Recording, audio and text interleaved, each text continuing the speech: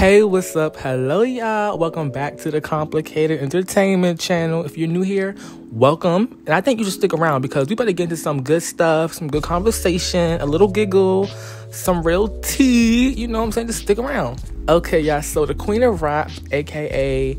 Roman, a.k.a. Barbie, a.k.a. Hey, What You Cool Barbie, a.k.a.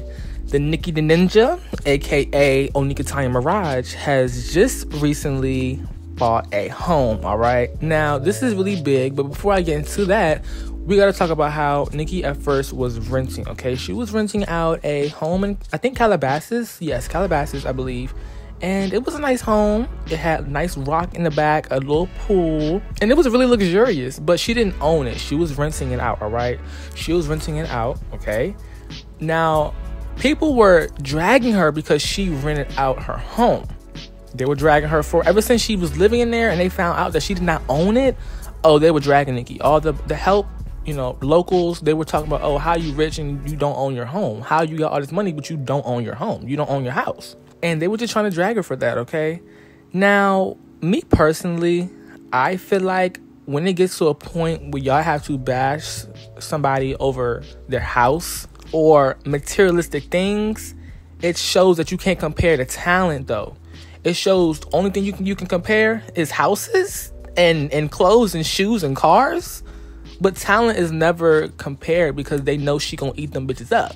So to me, when I heard that, I didn't even pay any attention. I didn't really care because at the end of the day, like, who gives a fuck, all right? If you a celebrity, you got money, you can get a house, you can buy a house, you can rent a house. It all comes down to your preference, okay? And I'm just guessing that at the time, Nicki probably felt like she didn't need it. She didn't need to buy it, okay? Buying a house is a long-term thing. Buying a house is a big deal. And it's actually like a really big investment, okay? And it's something that you have to think about for a minute before you do. So Nicki isn't just going to be out here making dumb decisions and hopping into deals that she is not ready for. Now, fast forward to December of 2022, we then get the word that Nicki has bought a $19 million mansion, all right? $19 million, it is nice, all right? It looks great, okay? And I think that this was her birthday gift to herself. And I feel like it's well-deserved. It's really well-deserved.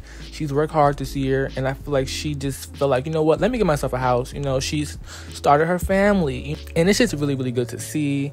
Really proud. So for her to be offline on hiatus buying houses, you bitches could never. Okay, when bitches go on hiatuses, they're losing money. They can't buy no fucking house. And that's the benefit of not being in a 360 deal. You don't have to always be constantly working and overworking yourself just to make yourself some money, okay? Because you get money off everything and you get all your percentages, all right? Now, the thing about Nicki Minaj's house is that she bought the house before it even was online to be listed, okay?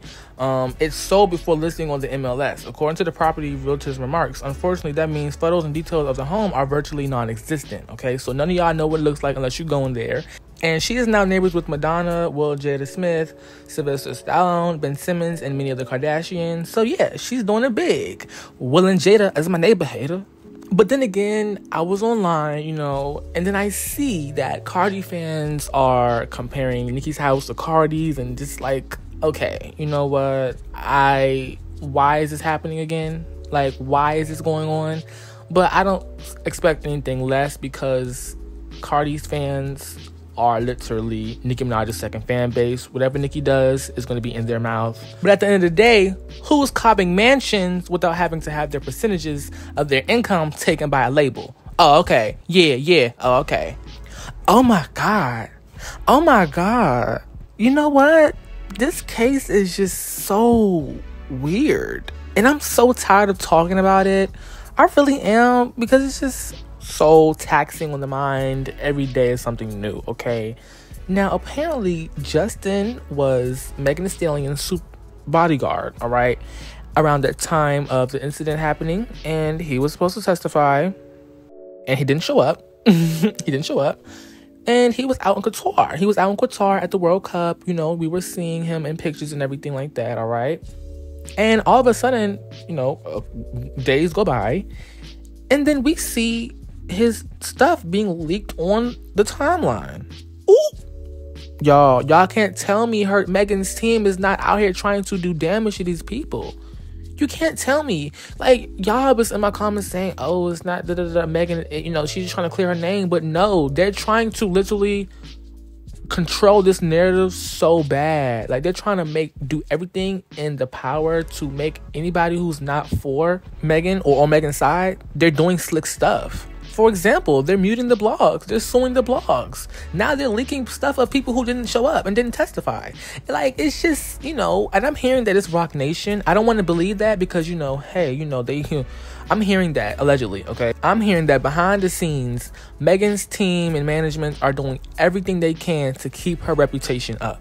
Okay, they're doing everything. They're doing everything to make everybody who is not on Megan's side look bad somehow, embarrass them somehow, sue them somehow. They're trying so hard to control this narrative. It's kind of scary. It's scary. And it's getting deeper than the case, okay? They're not even trying to solve who did it at this point. I just find it weird how all this stuff is happening around the same time, around all the incidents, the court dates. It's just really weird. It's suspicious to me. It's very suspicious to me. And if y'all in this comment saying it's not suspicious and you're delusional. You can't tell me that they're not moving weird. You can't tell me Megan's team was not moving weird. You just can't. Now, do y'all find it weird, or is it just me? Is it just me? Am I tripping? I don't know, y'all. Let me know how you feel about that, because yeah. All right, let's go ahead and move on to this next topic. I can't feel my face when I'm with you, but I love it. I actually hate it because this bitch face really gonna go numb if you keep touching it, okay? Ain't gonna feel shit. Anyway, people on social media are noticing that Cardi B has new face, all right? New face added. Oh, okay. All right. We got a new face unlocked. All right. I wonder who we're gonna have next week. But no, okay, on a serious note, guys, I think this is getting scary. It's really becoming sad. And I think she needs to go to therapy for this, because what's going on? All right. What's going on? And, you know, I joked about it, but I'm starting to really feel bad. I'm starting to feel bad. Like, you know, you're getting work done every other month. It seems. I don't know, y'all. If anybody knows people who get surgery or plastic surgery or has surgery and you go a lot, or you know the person who goes a lot, tell me the reasoning for it. Like, literally, like, tell me. Because I feel like it kind of leans towards insecurity. It really does. Like, it does. Okay, I feel like she should have just fixed her teeth and call it a day. Okay, just fix the teeth and call it a day. Okay, y'all, so apparently it seems like 21 Savage and Latto are back together. I was scrolling on social media, went through a tab of celebrities who were there, right? And as I was scrolling, I see a thread and I see 21 Savage is there. And I'm like, hold on a damn minute. This girl is really desperate for a man. Latto will allow herself to be disrespected on a online clubhouse, okay, call, when 21 Savage did not claim her. 21 Savage did not claim her. No. And guess what she did right after that? She unfollowed him, okay? Cool.